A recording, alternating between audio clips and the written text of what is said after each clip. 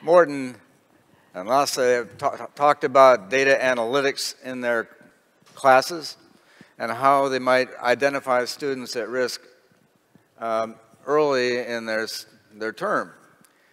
I want to take that to a next level because I use the data from my LMS at the University of Michigan. We happen to use Canvas. It doesn't matter. I'm looking at the data coming from the LMS.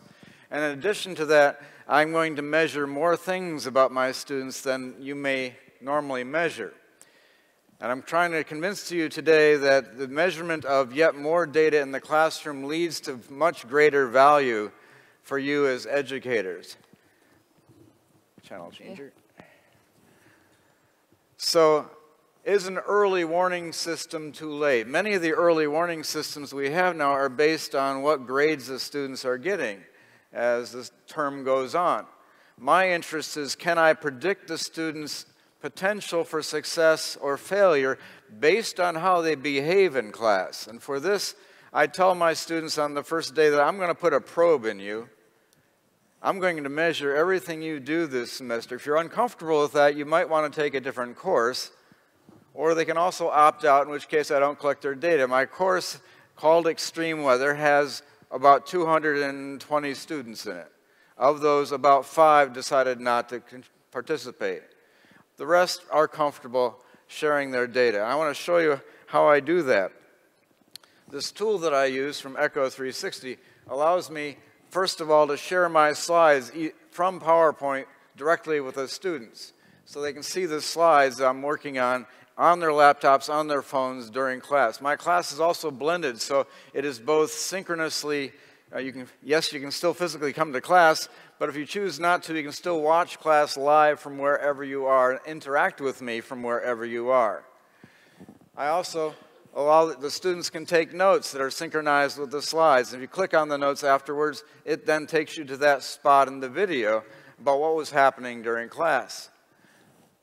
I allow the students, this is a student's idea, they wanted to be able to pose questions to me. And this winds up being so important because normally, and for the educators in the room, if you ask this question, any questions? That's the sound you get, right? Few would actually raise their hand. It turns out that about 40% of the male students say they're comfortable asking a verbal question, but only about 25% of the female students. So if you teach class in the traditional way, you have basically made an uneven playing field in the classroom. But by making this so they can ask questions and everybody sees the questions and sees the answers that I give or my teaching assistant gives during class, it turns out that 2 things will happen. First of all, you'll get way more questions. So instead of the 10 or 12 you might get over the semester, I now get like 500 questions every semester. And the female students are asking twice as many questions as the male students. Victory. The playing field is now level. Everyone is participating. You're going to get a lot of very stupid questions, but you're inviting the students to participate, and this is good. I also have a button here for, they can simply say, is this going to be on the exam? So they can bookmark the slides. And they can indicate when they're confused. In the States, I call it the WTF button. What is that boy talking about? And you can indicate when you're confused. But what's happening here is I'm inviting you with your technology to participate with me, to take notes, to answer my questions, to tell me when you're confused, to ask questions during class. And all this allows the class to be far more participatory than ever. And yeah, if you're sitting away, you can watch the video in class and what's being projected on the screen. This is my instrument. And everything the students are doing during class is being recorded. This data about what students do in the classroom during class winds up to being far more predictive than any data you'll get from the LMS. Period. I'm going to show you the results here in a moment. One of the things I like to try to teach in class, and which makes it, I think, special, to answer your question, is this metacognition. I'm trying to help the students understand what they don't understand. And many tools allow you to do that with clickers, for example, student response systems.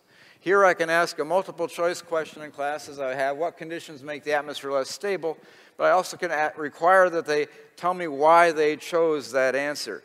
And then I can click on any one of these buttons up here and show their justifications for why they chose, in this case, B. And I can talk about their justifications. Did you get it right for the wrong reason?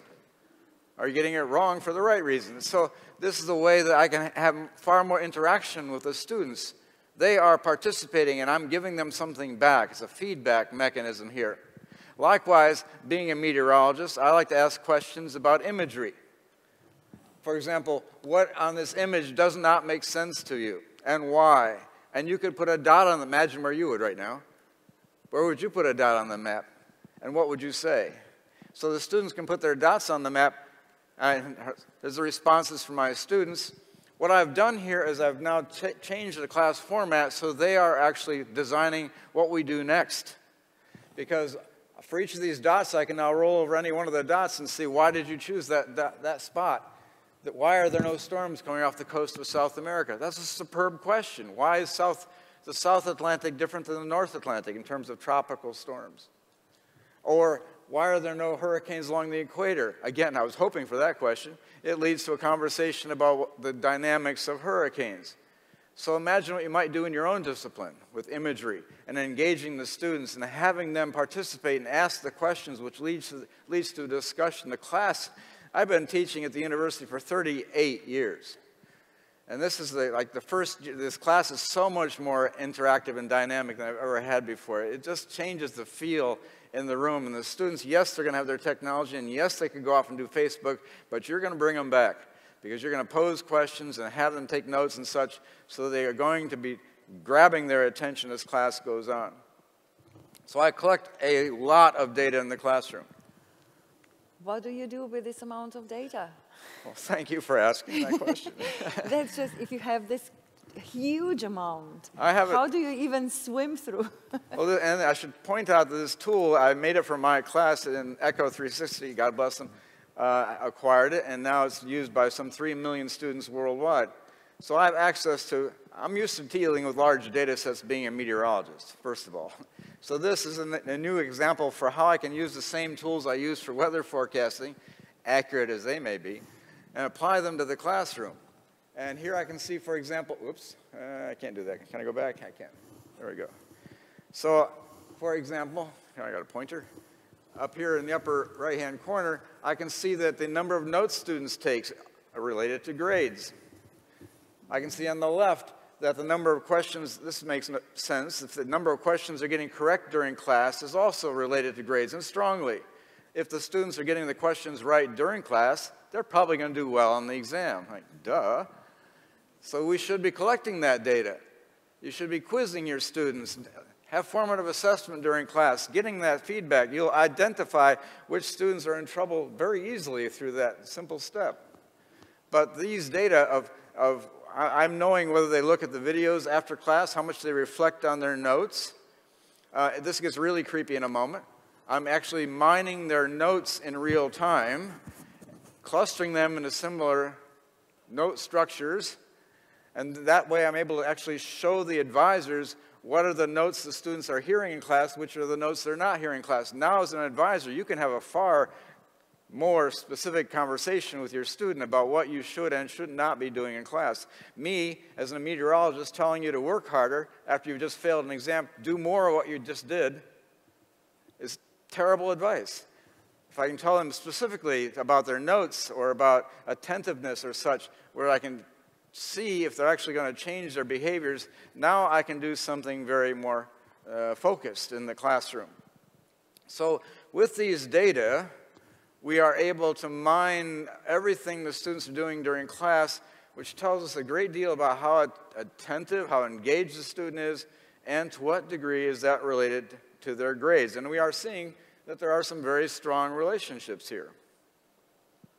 Wow, so you can actually predict pretty confidently who is going to pass the exam at the end of the course and who's going to fail? Yeah, again, I'm a meteorologist, so I predict confidently all the time. Not necessarily with great skill. But in this case, wrong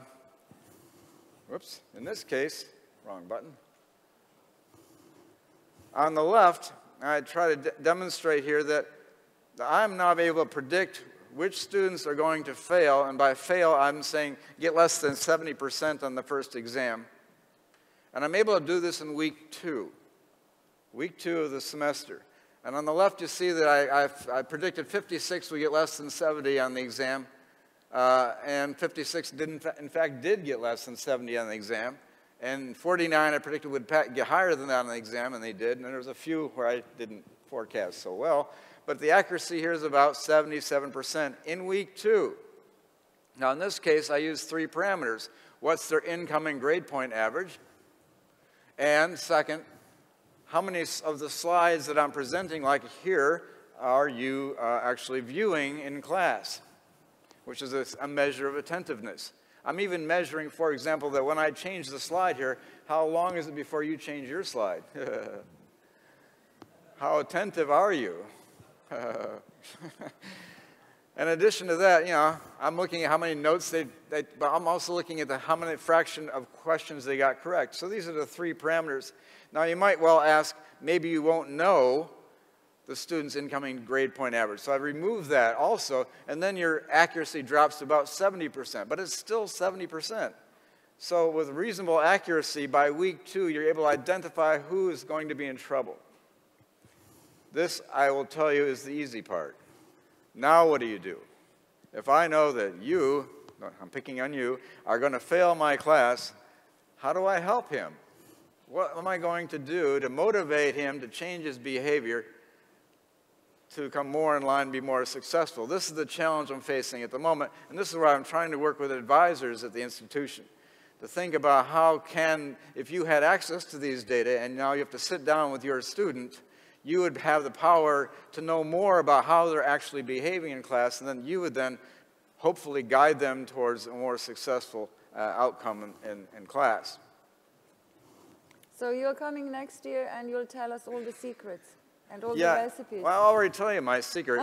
So having identified these, and by the way, and this shows on the right side here, the accuracy over time. So the accuracy peaks for me about week 2 or 3, where I can identify students at risk. But my intervention right now, you're going to think is extremely naive. I'm a meteorologist. My intervention is simply to have coffee with the students. And I am drinking a lot of coffee now. And for half of the students, I'm just sitting down and talking to them, just one-on-one, what's going on, you know, how's it going? And for half of them, I'm sitting down and having that conversation and showing them these data to see, is it, you know, meeting with them have an effect? Does meeting with them and showing them some real data have an effect? And the beauty of this kind of system is once I've done that, the next day I can see if their behaviors have changed. So there's an opportunity here to do the research. You don't need a control group anymore because they are the control group, how they behave before it, and can I change a student's behavior? I'm excited about this because I think if we can start collecting data in the classroom, it offers huge opportunities for us to identify students at risk and for us to design those interventions so that next year I can come back and say, yes, I did change a student and they became successful after this. I also have some other tools I cannot show in public yet, and I would invite you to come. Oh, dang it. I hit the wrong button. I hit blank. You all switched Can I it go off even. back here? There we go. Wow. Thank you.